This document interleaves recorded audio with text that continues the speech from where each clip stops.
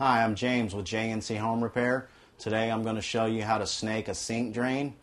Okay, most common sense would tell you that maybe you would try to attempt to snake the sink through the top of the sink down into the drain pipes, but you really don't want to do it that way.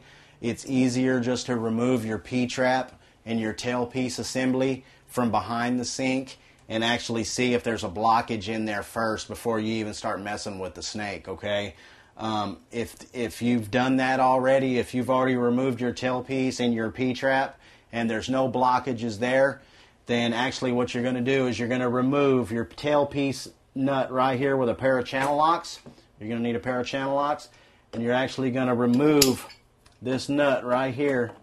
You're actually going to loosen that up just like so, okay?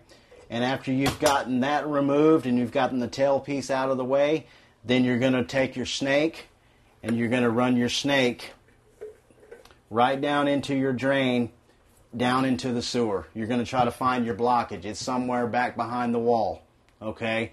Just by checking your P-trap and all that, you kind of eliminate this if you don't need to do it, because if there's a blockage here, you won't even need to use this. But if you do need to use it, you need to get this stuff out of the way. You need to remove your P-trap and your tailpiece assembly there, get that out of the way, and then actually take your snake and run it down inside the pipe, just run it down in there as far as you can until you feel a blockage.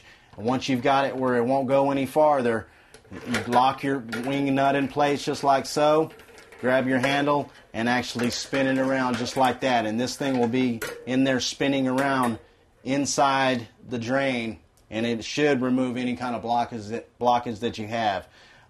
This is kind of a smaller model. This is usually good for around the house, but if you've got a real major blockage somewhere, you might need to contact a professional and then let them come out and take a look at it. If you got any more questions about this, you can contact me at jnchomerepair.com.